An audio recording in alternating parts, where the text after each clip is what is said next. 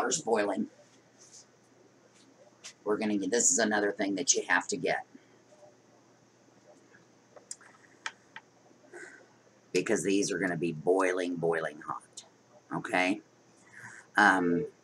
This is the only way to pick up a hot jar. Now, you can try your tongs, but you will not drop a jar with these. And I mean, these are like $4. So, you know, go ahead and get them. All right, we're going to pick our jar up.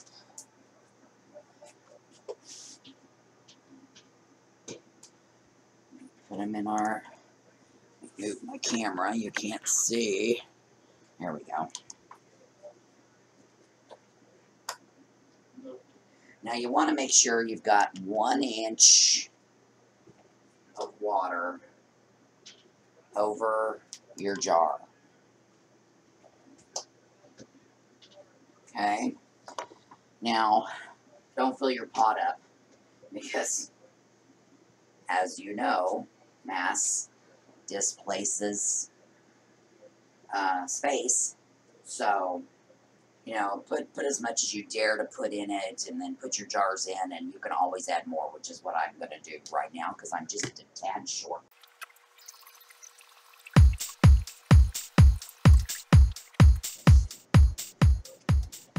Alright, like I said, about 1 inch of water over.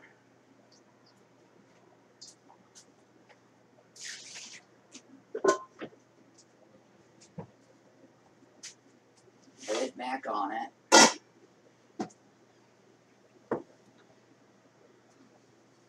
I'm not going to wait. Sometimes, just so you know, I have this bag of rice. Okay? And I have another pan that the lid sometimes jiggles and moves. And I just lay this bag of rice on it and it keeps it still. But I don't think we're going to need it with this pan. Okay, so I'm good. I'm on high. What we're going to do is let that come back to a boil. Now, you don't start timing your process until you've reached a rolling boil.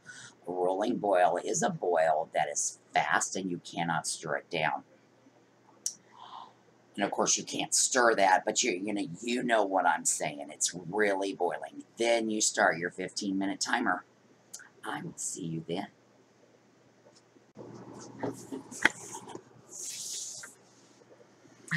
Okay, so our 15 minutes is up, and we're going to take our jars out of the pot.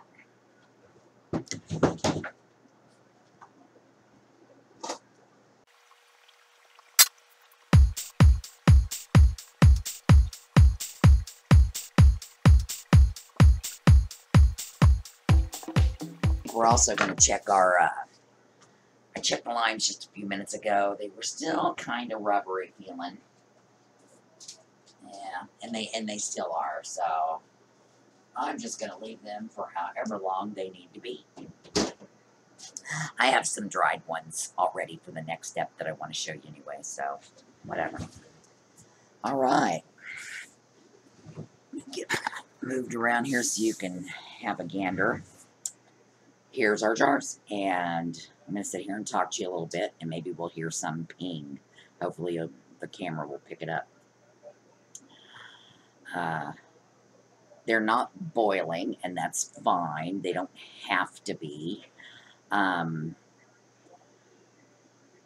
actually, I take that back. They are just a little bit, and there's probably no way for me to have you see that.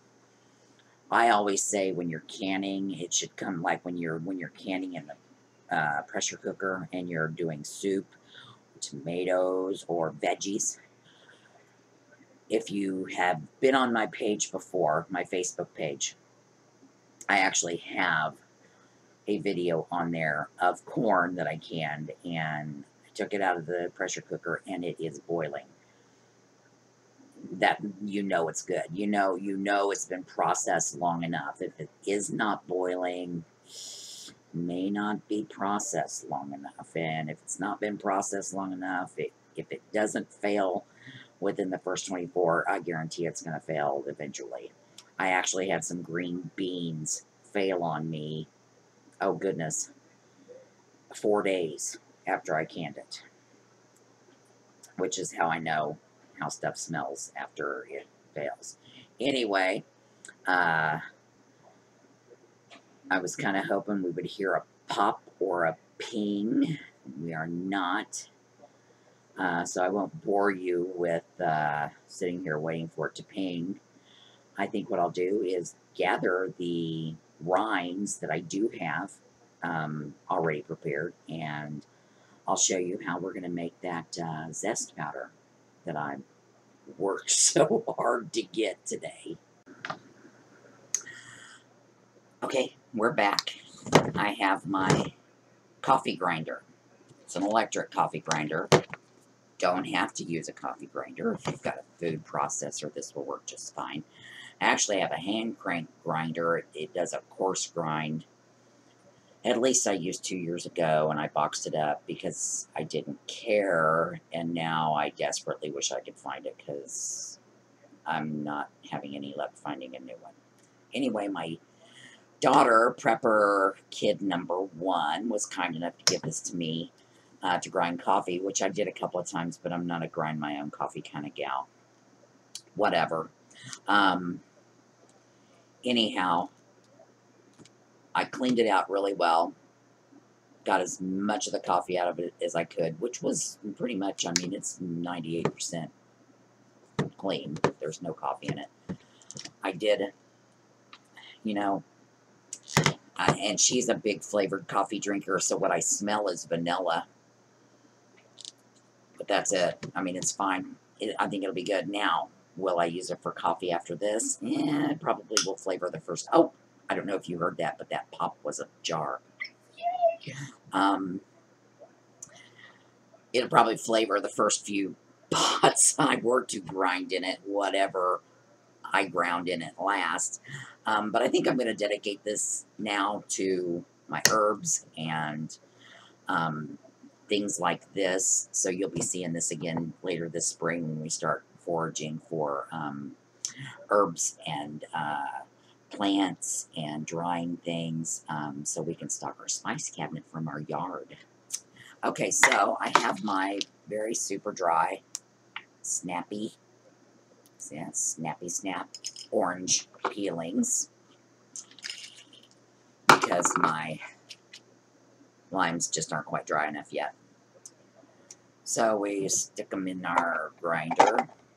And like I said, you can probably even use a blender. I have ground things in my blender before, so, you know, and you may have a few big pieces. I mean, you know, whatever. I mean, if you wanted store-bought, you'd get store-bought. I mean, it doesn't have to be perfect. I personally do not have to have things perfect. Anyway, now we're going to grind it.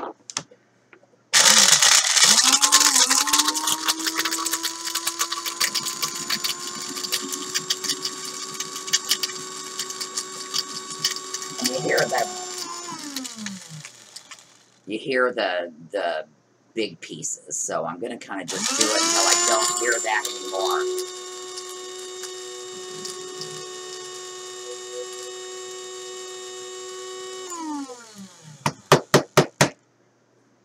Okay. And I think what you're supposed to do